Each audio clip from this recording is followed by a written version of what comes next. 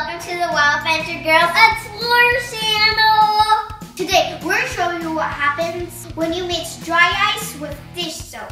First, we need to show you how to make dry ice at home.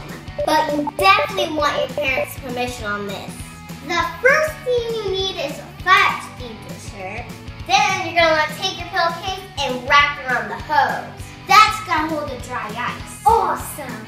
Okay, let's get ready. You're going to want to pull this pin out and let it rip for 10 seconds.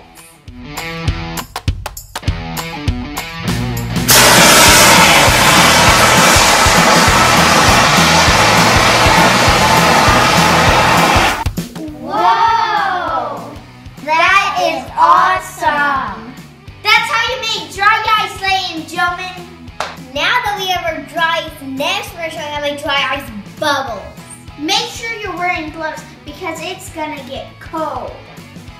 We need to get warm or we're gonna die.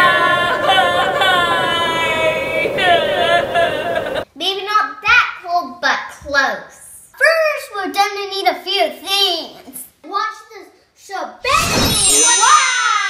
Wow! You need a long piece of material, dish soap, a big gallon of water, and dry ice.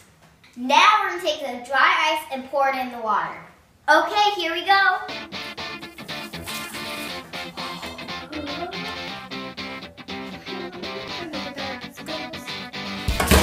Whoa. Oh my gosh.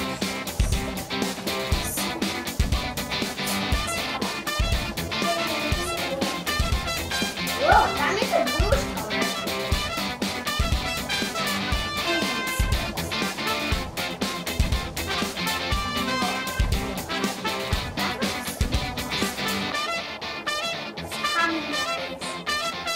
There it is. It's coming.